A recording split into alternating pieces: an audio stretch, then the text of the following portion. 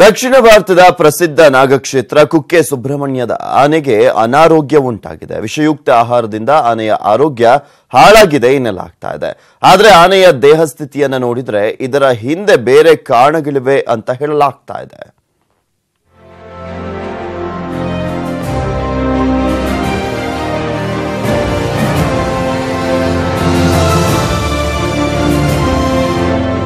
ಕುಕ್ಕೆ ಸುಬ್ರಹ್ಮಣ್ಯದ ಆನೆ ಯಶಸ್ವಿ ದಿನದಿಂದ ದಿನಕ್ಕೆ ಮಂಕಾಗ್ತಿದ್ದಾಳೆ. ಆಹಾರದಲ್ಲಿ ವಿಷದ ಕಣವೊಂದು ಯಶಸ್ವಿ ದೇಹ ಸೇರಿದೆ. ಆ ಬಳಿಕ ಯಶಸ್ವಿಯ ದೇಹ ಸ್ಥಿತಿಯಲ್ಲಿ ಭಾರೀ ಏರುಪೇರಾಗಿದೆ. ಯಶಸ್ವಿಗೆ ಪಂಚದ ಪಶುವೈದ್ಯರ ಮೂಲಕ ಚಿಕಿತ್ಸೆ ಕೊಡಿಸಲಾಗ್ತಿದೆ.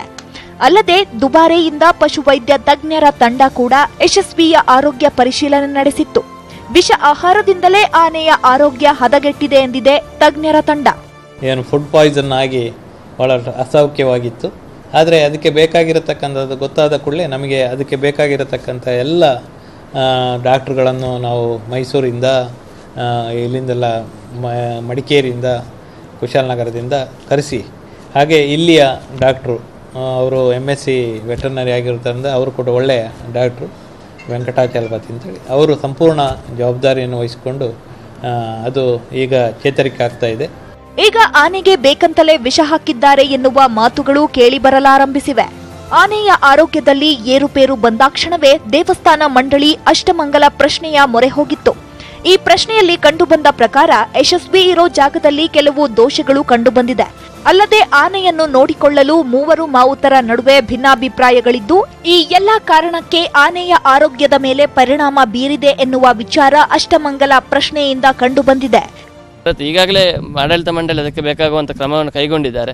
ಆದರೆ ನಮ್ಮೆಲ್ಲರ ಆಶೆ ಏನಂದರೆ ಆ ಯಶಸ್ವಿ ಆನೆ ಒಂದು ಯಾವುದೇ ರೀತಿಯ ಒಂದು ರೋಗ ಇದ್ದರೂ ಕೂಡ ಅದು ಗುಣ ಮಾಡಬೇಕು. ದೇವರ ದಯೆಯಿಂದ ಅದು ಗುಣಮುಖವಾಗಿ ಬೇಗ ಒಂದು ಹಿಂದಿನಂತೆ ಎಲ್ಲರನ್ನು ಒಂದು ಪ್ರೀತಿ ಪಾತ್ರಕ್ಕೆ ಒಳಗಾಗಲಿ ಅಂತ ನಾವು ದೇವರಲ್ಲಿ ಪ್ರಾರ್ಥನೆ ಮಾಡ್ತೇವೆ.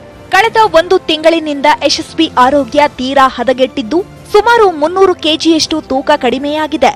ಇನ್ನು ಮುಂದೆ ಆದರೂ ಯಶಸ್ವಿ ಆದಷ್ಟು ಬೇಗ ಗುಣಮುಖವಾಗಲಿ ಎಂದು ಭಕ್ತರು ಹಾರೈಸುತ್ತಿದ್ದಾರೆ.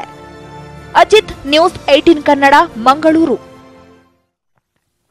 ಮೈಸೂರು ದಸರೆಯ 2ನೇ ಗಜಪಡೆ ಅರಮನೆ ಅಂಗಳವನ್ನ ಸೇರಿದೆ. ಸಂಜೆ ಹೊತ್ತಲ್ಲಿ ಅರಮನೆಯ ವಿದ್ಯುತ್ ದೀಪಾಲಂಕಾರ ಸೊಬಗಲ್ಲಿ ಗಾಂಭೀರ್ಯದ ಹೆಜ್ಜೆ ಇಟ್ಟ ಆನೆಗಳಿಗೆ ಸಾಂಪ್ರದಾಯಿಕ ವಾದ್ಯಗೋಷ್ಠಿಯ ಸ್ವಾಗತ ದೊರೆಯಿತು. ಇಂದಿನಿಂದ ಅರಮನೆ ನಗರಿಯಲ್ಲಿ 13 ಆನೆಗಳ ಗಜವೈಭವ ನೋಡಬಹುದಾಗಿದೆ.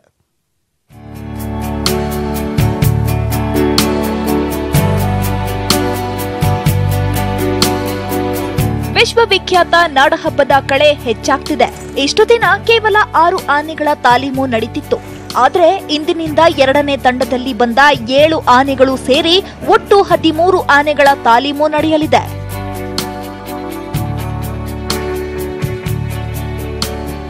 ನಿನ್ನೆ 7 ಆನೆಗಳು ಅರಮನೆಗೆ ಬಂದಿದ್ದು, ಸಾಂಪ್ರದಾಯಿಕ ಪೂಜೆ ಮಾಡಿ ಫಲತಾಂಬೂಲ ನೀಡಿ ವಾದ್ಯಗೋಷ್ಠಿಗಳ ಮೂಲಕ ಸ್ವಾಗತ ಕೋರಲಾಯಿತು.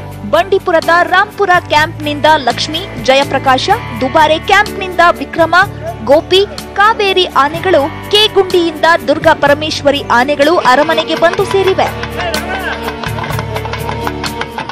ಹೊಸದಾಗಿ ತಂದಿರತಕ್ಕಂಥ 3 ಆನೆಗಳು ಸಾಹೇಬರು, ನಮ್ಮ ಮಾನ್ಯ ರಾಮದಾಸ್ ಸಾಹೇಬರು ಹೇಳಿದ ರೀತಿಯಲ್ಲಿ ಭಾಳ ಎಚ್ಚರದಿಂದ ನಾವು ಅದು ಮೊದಲನೇ ಸಲ ಇದು ಬಂದಿರೋದ್ರಿಂದ ಭಾಳ ಎಚ್ಚರಿಕೆಯಿಂದ ಜನರೊಟ್ಟಿಗೆ ವಾಹನಗಳ ಮಧ್ಯದಲ್ಲಿ ಸಿಡಿಮದ್ದಿನ ಶಬ್ದದಲ್ಲಿ ಯಾವ ರೀತಿ ಬಿಹೇವ್ ಮಾಡುತ್ತೆ ಅನ್ನೋದನ್ನು ನಾವು ಕೇರ್ ತೆಗೆದುಕೊಂಡು ನಾಳಿನಿಂದ ರೆಗ್ಯುಲರ್ ಆದಂಥ ಎಲ್ಲ ಒಂದು ತಾಲೀಮು ಪ್ರಕ್ರಿಯೆಯನ್ನು ಪ್ರಾರಂಭ ಮಾಡ್ತಾ ಇದ್ದೇವೆ. ದಿನವೂ ಒಂದೊಂದು ಆನೆಗೆ ಭಾರ ಹೊರುವ ತಾಲೀಮು ಮಾಡಿಸಲಾಗ್ತಿದೆ. 2ನೇ ತಂಡದ ಗಜಪಡೆಯ ಆನೆಗಳಿಗೂ 2 ದಿನದ ಬಳಿಕ ಭಾರದ ತಾಲೀಮು ಶುರುವಾಗಲಿದೆ. ಇಂದು ಗಜರಾಜನ 2ನೇ ತಂಡ ಮೈಸೂರಿಗೆ ಬಂದಿದೆ. ಬಲರಾಮನ ನೇತೃತ್ವದ 7 ಆನೆಗಳನ್ನ ಈ ಬಾರಿ ಮೈಸೂರಿನ ದಸರಾಕ್ಕೆ ಬಂದಿರುವಂತ ಸಂದರ್ಭದಲ್ಲಿ ಅವರನ್ನು ಸ್ವಾಗತ ಮಾಡುವಂತ ಕೆಲಸವನ್ನ ನಾವೆಲ್ಲರೂ ಕೂಡ ಮಾಡಿದ್ದೇವೆ. ಇವತ್ತು ಬಹಳ ಲಕ್ಷಣವಾಗಿ ಕಾಣುವಂತಹ ಜಯಪ್ರಕಾಶ, ಅದರ ಜೊತೆಯಲ್ಲಿ ಈಶ್ವರ ಮತ್ತು ಲಕ್ಷ್ಮಿ ಸಹಪಾಠಿಗಳಾಗಿ ಇಲ್ಲಿ ಬಂದಿರುವಂಥದ್ದು. ಮುಂದಿನ ದಿನಗಳಲ್ಲಿ ಇವರಿಗೆ ತನ್ನದೇ ಆದಂತಹ ಒಂದು ತರಬೇತಿಯನ್ನು ಕೊಡುವ ಮುಖಾಂತರದಲ್ಲಿ 7 ಆನೆಗಳನ್ನು ನಾವು ಇವತ್ತು ಸ್ವಾಗತವನ್ನ ಮಾಡಿದ್ದೇವೆ. ಒಟ್ಟಾರೆ ನಾಡಹಬ್ಬದ ಕಳೆ ಇಂದಿನಿಂದ ಮತ್ತಷ್ಟು ರಂಗೇರಲಿದೆ.